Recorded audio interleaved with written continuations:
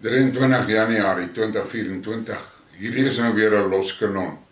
Kry ek vanoggend 'n e-pos van 'n vriend van my, waarin 'n persoon wat ek nou nie sy naam gaan noem nie, al so lang verduideliking gee van wat alles gebeur het en rondom al die bendes wat werk en selfbeskikking en rondom die goed, rondom 235 en rondom die Afrikaner akkoord en hy verwys na die onderhoude wat ek gedoen het met Richard Botha en Skidmarks en dan maak hy stellings van ek gaan nie daarin gaan nie. Kom kortliks daarop neer. Hy maak dit duidelik ek weet niks. Ek het nie 'n idee van hoe dinge werk nie. Dit is totaal oningelig. Sê ek okay, ek sal daai shot maar vat. Feit van die saak bly. Ek is 'n ou wat na die basics kyk. Die basics is 30 jaar later sit ek as boer in Suid-Afrika met basies geen regte nie. Ek het eintlik nie eers verblyfreg nie, want ek word as 'n settler uitgeskel. En niemand het iets konstruktiefs in plek gekry om my gemoedsrus te gee dat ek hoort in hierdie land nie. Nou, ek is die eerste ou om te erken, vir my is dit fucking onmoontlik om al die tegniese goed, al die dokumentasie, al die notules, al die referate wat daar al gelewer is deur al die fucking bendes. Dis die groot ding. Hy is ook nog van 'n bende. En elkeen van hierdie bendes gaan van die standpunt af uit, hulle het die regte fucking ding weet. En op die einde van die dag het niemand van hulle ook iets reg gekry nie. Maar ek weet een ding.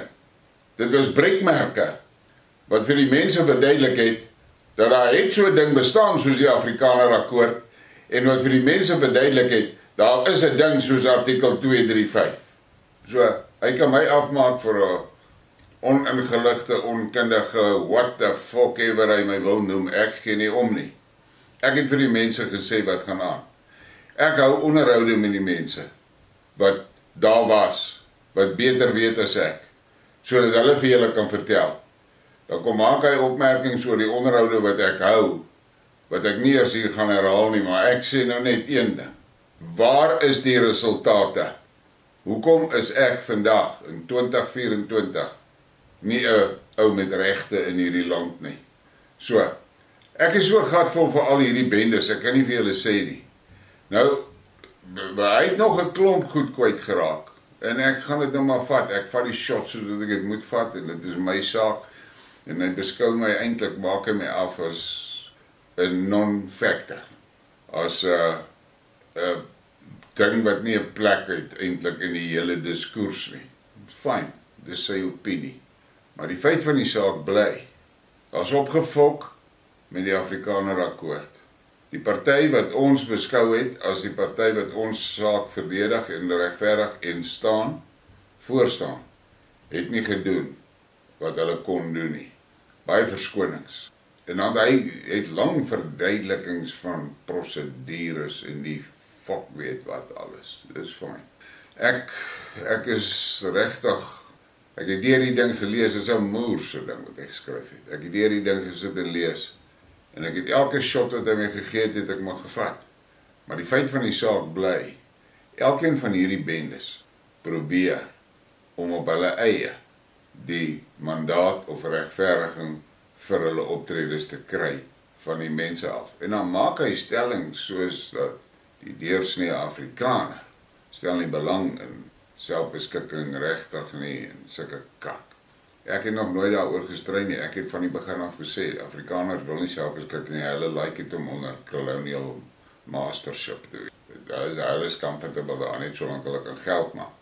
Dus die boere wat al deur die eeue hierdie dryf gehad het na onafhanklikheid en selfbeskikking.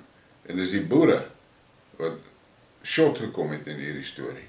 En that's it. So, hy is geregtig op sy opinie, ek vat dit, ek gee myself nie uit as 'n kundige nie, maar hy maak 'n paar ander stellings wat ek maar net oor my een oog so toemaak en dink, okay. Want die feit van die saak bly, Ons as boere, ja, hy sê ons is nie eers 6% nie, van die Afrika, van die blanke gemeenskap nie. Dan is dit maar reg. Dan is ons nie 5%, 6% nie. Dis sy opinie. Ek het nog nooit oor dit regtig groot uitsprake gemaak nie. Ek het nog altyd gesê, ons is 'n klein groepie. Maar dit maak nie saak, hoe groot is ons nie. Ons is geregtig op ons menswaardigheid. Ons is geregtig op respek deur die regering vir ons kultuur en vir ons menseregte. Maar ons word uit die werksplekke uitgegooi. Affirmative action en BEE. Ons sukkel met ons besighede, omdat sodra jou besigheid begin goed doen, dan kom fok hulle rond by jou met hulle BEE voorwaardes. Al daai goed, dis wat ons maar vat. En ons vat die shots op hierdie. Nou, ek is nou klaar met sy kak. Kom ons kom by die Slag van Centurion. Ek sien nou ook, daar's 'n moerse klomp bendes wat nou allerlei stories rondom daai dag het. Nou gaan ek net kort opsom van wat my opinie is van wat daai dag is en waaroor daai dag gaan. Daai dag gaan by uitstek oor die feit dat daai topstruktuur, daai elite klas, daai Vaseline-bende soos ek hulle noem, hulle het vir 30 jaar die Vryheidsfront laat doen wat hulle wil hê hulle moet doen. Maak nie saak wat die kiesers gesê het nie. Dit laat my dink aan daai Annalena Baerbock, of actually soos Alex aan noem, Annalena Dambak van Duitsland, wat in Kiev gestaan het en vir Zelensky gesê het, I don't care what the voters want, we will support you. Dit is waarmee ons sit in Suid-Afrika. Ek gee nie om wat wil die kiesers sê nie, dis wat ons gaan doen. En dan maak hierdie skrywer 'n groot storie oor die feit dat daar bestaan prosedures binne in die party om mense die geleentheid te gee om te protesteer as dinge nie reg gedoen word nie. Hy praat kak. Ons het gesien wat het gebeur in Gauteng. Toe die verkiesing in Gauteng gedoen word en die Vaseline-bende se manne kry nie hulle plekkies terug nie. Toe donder hulle daai vergadering op, plus die hoofraad of wat die hel hulle self noem, verklaar daai verkiesing onwettig of ongeldig of wat. Dis mos nou mooi demokrasie nie. Die sê dis die kak wat hulle voor staan. Altyd daai elite korps wat alles doen soos hulle dit wil hê, en as dinge nie gebeur soos hulle wil hê nie, dan doen hulle wat hulle gedoen het met die Gauteng verkiesing van die Vryheidsfront. Presies dit. En dan sê mense in die Vryheidsfront, amptenare in die Vryheidsfront stuur vir my boodskappe en sê vir my, hulle weet nie hoe die hel om daai Vaseline-bende uit hulle seats uit te kry nie, want daai ouens het geen belang by wat die volk wil hê nie. Maar hulle is magteloos, hulle kry nie daai ouens uit nie. Dan verwys hierdie skrywer vir my hierna, ja, daar is altyd regs opsies en sulke kak. Feit van die saak bly, daai Vaseline-bende het vir 30 jaar daar gesit. Hulle het nie gedeliver wat hulle moet deliver nie. Hulle het dit nie gedoen nie. Dis al wat ek sê. Ek herhaal weer wat daai Kanadees sê. Don't tell me what you want to do, show me what you have done. Feit van die saak bly, die Vryheidsfront het niks, hulle kan niks wys wat hulle gedoen het vir ons selfbeskikking nie. Maar kom ons vergeet die selfbeskikking, ons menswaardigheid, ons reg op bestaan in hierdie fucking republiek. Waar is daai goed? Waar is dit? En dan maak almal 'n groot storie oor die grense van 'n volksstaat en sulke dinge. Maar ja, daaroor kan daar ure gepraat word. Ek het daai briekmerke van my gedoen oor Moerlampoer en ek het daai gesprek met Albert gehad oor Moerlampoer waarin hy die regstegniese dinge verduidelik het en so. Feit van die saak bly, en dit moet julle baie mooi verstaan. Die Slag van Centurion moenie 'n spektakel daar gaan maak. Moenie. Want dis wat die Vaseline-bende hulle self voorreg maak. Patriot 235 het die tegniese goed vir daai dag agter mekaar gesit. Kontak hulle en sê vir hulle, julle soek 'n boks daar waarin julle besware kan indien. Ek het vanoggend 'n voorbeeld van 'n beswaarbrief gepubliseer en die name is daarop van die mense wat moet bedank. Vat daai brief, print hom uit, teken hom, kry soveel van jou bendelede om hom te teken, dan daai dag by Centurion, moenie gaan om 'n spektakel te maak nie. Ja, julle moere is dik, baie ouens is moerig, baie ouens is lus vir fight, julle moet verstaan, die Vaseline-bende gaan provokateurs tussen julle loslaat, wat insidente gaan skep, waarin hulle julle gaan fucking uitwys, as die maplotters, en as die, jy weet, regte lieplappers en sulke goed. Nee, doen nie. Gaan daar na daai dag toe, as jy daar kan wees, stap, gooi jou brief binne in die boks.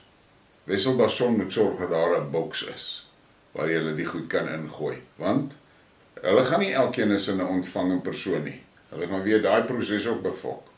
Gooi jou ding in, neem 'n foto, 'n selfie van jou by die boks en gooi jou ding in, en that's it. En dan kan jy vir my 'n e-pos stuur met jou selfie en sê hoeveel ouens het jou brief geteken. Ek sal daai goed dan vergader. Op die einde van die dag, moenie gaan om 'n spektakel gemaak nie, moenie gaan vir 'n konfrontasie. Ek is glad nie ten gunste van moerse politieke toesprake en debatte daai dag nie. Moenie dit doen nie. Hou dit eenvoudig. Sit jou brief in, Vaseline-bende moet bedank, of ons stem nie meer vir hulle nie. As hulle bedank en stem ons net nie meer vir hulle nie. Dis die maklikste, die heel maklikste. As hulle bedank nie, dan stem ons nie meer vir hulle nie. Hulle die keuse. Hulle kan doen wat hulle wil. En ons kan doen wat ons wil. Maar moenie jou gaan uitlok en in 'n spektakel beland daar nie. Moenie dit doen nie, want dan speel jy in hulle hande. So, sien die 2 Februarie vir wat dit is. 'n Geleentheid om jou protesbrief formeel in hulle hande te kry. Wat hulle daarmee maak is hulle saak. Solank jy weet, joune is in. En ek gaan dit nou weer sê, julle doen dit by elke Vryheidsfront kantoor dwars oor die land, op daai dag, want almal kan nie by Centurion wees nie. Jy gaan na jou plaaslike ding toe. As jy nog daarvoor te ver bly, kry jou goed by mekaar, kry in julle gebied, iemand wat pa staan vir julle, kry julle brief met julle handtekeninge en kry die ding by die Vryheidsfront se kantore. Want op die einde van die dag, het hierdie Vaseline-bende vir 30 jaar weggekom, omdat hulle nie doen wat die kiesers wou gehad het hulle moes doen nie. En omdat die kiesers stil gebly het, het hulle gedink hulle kan aanhou met hulle dinge. So, 2 Februarie, jou doelwit is, kry daai brief in, met jou handtekening op en jou bende pelle. Soveel wat handtekeninge as wat jy op hom kan kry. En kry hom in daai boks, by die Vryheidsfront Plus. Wat hulle daarna met dit doen, is hulle saak. Maar ons sal kyk, as daai mense nie bedank nie, en uittree nie, dan stem ons net eenvoudig nie meer vir hulle nie. Dis so maklik soos wat dit is. Dan stem jy net nie meer vir hulle nie. En vir al hierdie Afrikaners, wat my so attack in my kommentare en oorlosters, dis wat ek van dit dink oor. Op die einde van die dag, is ons boere, 'n baie klein groepie in die land. Ons is die ouens wat gaan oorleef. Ons is ook die ouens wat nie probleme met die ander tribes het nie. Ons het oor die algemeen oralsters, goeie samewerking en sovoorts. Daai Briekmerke wat ek gedoen het oor die Zulus, daai ding maak golwe hoor. En ek kry nogal interessante terugvoer, voice clips van Zulus oor daai ding. Hulle is net so gatvol en omgekrap, soos wat ons is hoor. So, op die einde van die dag, pas op dat Centurion nie ontaard in 'n media spektakel wat die Vaseline-bende bevoordeel nie. Gaan soontoe in 'n stille protes. Stil protes. Jy kom daar aan, jy stap, jy gooi jou brief in die boks, jy vat jou selfie met jou brief in die hand, voor die boks, gooi hom in die boks en stap weg, sonder 'n woord. Moenie jou laat uitlok nie. Moenie laat hulle jou in posisie kry wat jy dinge kwytraak wat jy agterna moerspyt is hoor nie. Moenie dit doen nie. Moenie dit doen nie.